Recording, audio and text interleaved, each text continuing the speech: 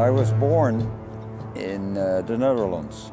I was born in Mindanao. We had an awesome life. In 1940, the German army marched into Holland. The Japanese came ashore. We were put in trucks, went to the University of Santo Tomas. And we were sent to a SS-guarded camp. The food was never enough. At 11 years old, I weighed 48 pounds. I asked my mother why was this man beaten with a shovel. About 500 people died from starvation.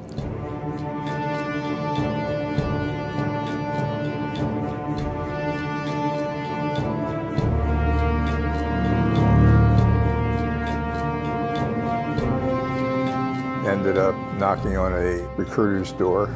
The only one that was open at the time was the Air Force, and came into the service 3 days later. In my career, I just happened to go to 2 wars. I was a naval flight officer, a backseater in F-4s. When I started my career as an ensign, I went through F-4 Phantom training and became a radar intercept operator. I was with the 196th Light Infantry Brigade, F2 Paid Cavalry.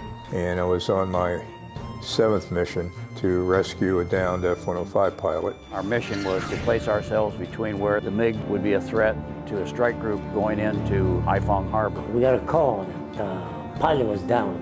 Security guard woke me up and handed me a 30-06 saying, VC, VC. And then he finally saw the target, so he pulled extra hard and down, and at that time, he lost control of the plane. We got taken under fire by a bunch of surface-to-air missiles.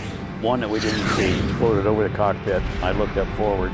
He was kind of slumped forward in his seat, and I realized that he was no longer flying that airplane. As we got there, we started seeing a heavy ground fire. Ship caught fire.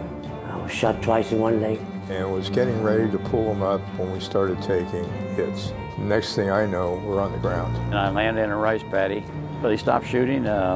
Came sloshing through the water, took me out of the water. And I tried crawling away from the aircraft because the helicopter was exploding, it was on fire.